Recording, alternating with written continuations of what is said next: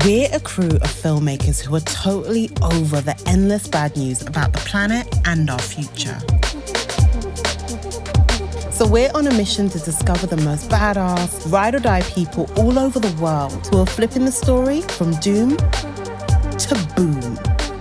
Looking ahead into our future is really hard for our generation. We need to be able to plan and dream about the work that we want to do. But what is there for us in this uncertain world that actually feels exciting? I feel like climate change robs us of our futures, but also of my present. That feeling of uncertainty can sometimes be really anxiety-inducing. I find it really hard to figure out what a career looks like. Right now, you don't know if there are jobs that are going to help us do what we love, at the same time have a positive impact. So let's flip it. Of all the industries and jobs out there, which can help instead of harm the planet? And are there audacious hustlers around the world leading the way? When you think about working in renewable energy, you don't necessarily think about it being a creative job. We think of solar panels as just being like something to put in a field. Can you have a cathedral with the stained glass is solar?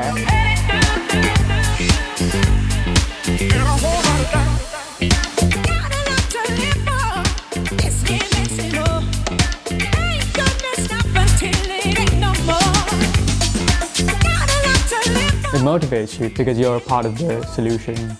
Nice. We found this incredible girl in Texas who has set up her own clothing rental business to do something about the huge amount of waste created by fast fashion. Okay, y'all, this is just some of the waste weaved into the fashion industry before a garment is even produced, worn, or thrown out. People want to support sustainable and ethical fashion brands that don't hurt the people making the garments or the planet, but are able to do so because of financial and size exclusivity. But the quality of the garments and paying the garment workers necessitate a higher price. So we rent out clothing from vetted, sustainable, and ethical fashion brands, which really combines fashion, sustainability, and tech. Once I found out that the problem existed, not only for me, but for thousands of other people, I decided to start working on that business model. People are really excited about solutions. It's very uplifting. The biggest thing that I get from young people is, are you guys hiring? That just speaks to the desire of young people to have a mission-driven career. Yeah. They don't want to, quote unquote, sell out, but they need to make a livable income. I would love to see a future where 60% of people are working climate jobs, actively working on a solution. Anyone can discover a problem, anyone can discover a solution from that problem. And the great thing is, we got a lot of problems, so there's enough to go around.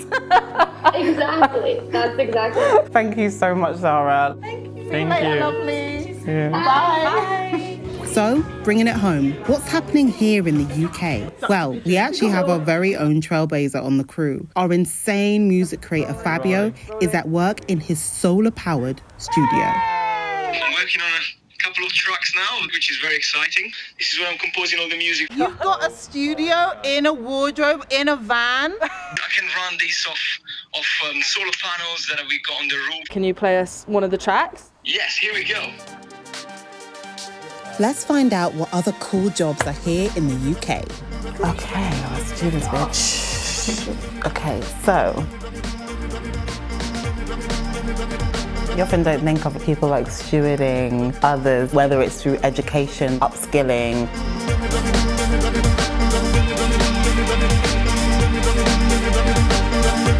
Some people have like the office dog, but they have like We have the office seal, yeah. These guys are doing something super amazing in really tough conditions. I would not be okay. Do you think it's possible to have like a regular 9-to-5 job in a space that is doing good work for the environment? Everything that we do now, we have to replace it with things that are better for the climate. When we found this guy, we had to talk to him. His job is to make materials to actually replace plastic. There's an awful lot of harsh chemicals used in the manufacture of pretty much every everyday object. Not only is it a viable alternative from a chemical point of view, but it has already solved a lot of the problems with traditional plastics. It's almost like we have to use it. It's asking to be used. It's always been apparent to me that the best solutions pretty much already exist in nature. From a very young age, I was always aware of the nature of the ocean, the materials within it. I think if there's any way that you can like bring what you love into what you do, it just makes it feel so much more rewarding. My work makes me feel incredibly hopeful. I work with a lot of people, not just chemists, designers, engineers. I certainly feel like I'm really at the beginning, but the best work in this industry is certainly yet to come. Ah, I love that. That is amazing. We would all like there to be one big solution, but we live in a society with people with a range of skills, a range of capabilities. I look at seaweed and seaweed materials. Somebody else looks at renewable energy. Somebody else is looking at sustainable transport. We stand a collaborative king. We're right at the beginning here. Well, thank you so much. Thank you so much. See you later. Bye. You know, he was so inspiring, and like he was just really accessible and was just like, just start. Yeah, I really appreciated that. And it's just about taking what you know and what you're good at. Well done. A couple of the conversations we've had today has really kind of been like a light bulb moment for me. Talking to these people, I've realized you can literally get a job, do good for the environment, and you know, make some money as well while doing it. So you don't have to be broke. I've done activism on the side, and then I've had my day job. But not having to have that distinction is such a massive thing. That feels super hopeful. Audacious people everywhere are innovating and driving jobs that make the future look really damn exciting. I don't know about you, but I am hella motivated. And next time, we're going to be finding out what living our best lives can look like in the future.